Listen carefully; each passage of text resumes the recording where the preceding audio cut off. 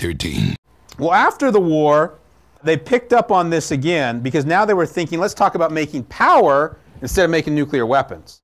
And so what happened is they put resources into the plutonium-breeder reactor almost from the get-go. They built the experimental breeder Reactor 1 in 1951. So this was the first reactor that made electricity. 4 little light bulbs here. This was a breeder reactor. It was designed to convert plutonium into energy while making new plutonium.